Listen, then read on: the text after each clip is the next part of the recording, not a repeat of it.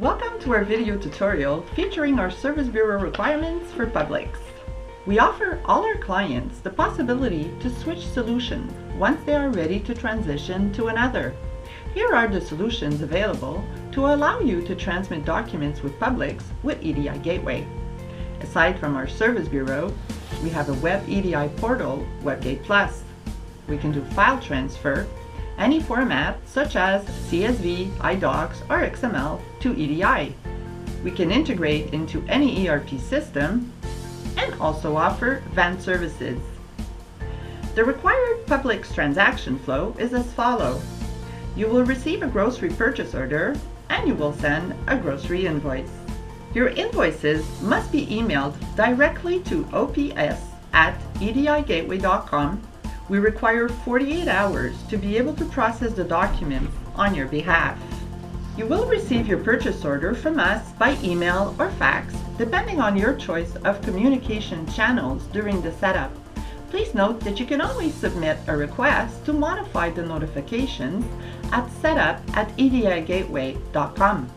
Once you have shipped the goods from your purchase order, you will need to complete the invoice for us to be able to process it through EDI.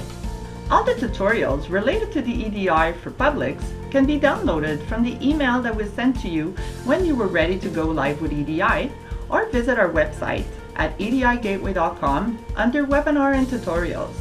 You must email to ops@edigateway.com and allow us 48 hours to process and transmit on your behalf.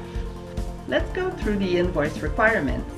Most of the required data that is transmitted on your EDI invoice is pulled from the purchase order and the profile information. The data that we require of you is data that we do not have access to. In order for us to generate your EDI invoice for PUBLIX, we must have the following information on the paper invoice you submit to us: the invoice date, the invoice number, the terms of payment in the form of discount percentage and net days, the quantity and unit of measure of each item, the case price, the part number as indicated in the purchase order, and if you are applying an allowance, please indicate the amount of the allowance. Note that you are not allowed to add an item that is not on the purchase order for PUBLIX.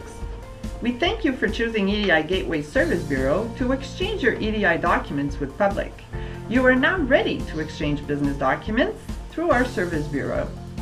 If you receive errors or EDI-related documents from PUBLIX, please forward them to us. Here's how to reach us. And from all of us at EDI Gateway, thank you for watching.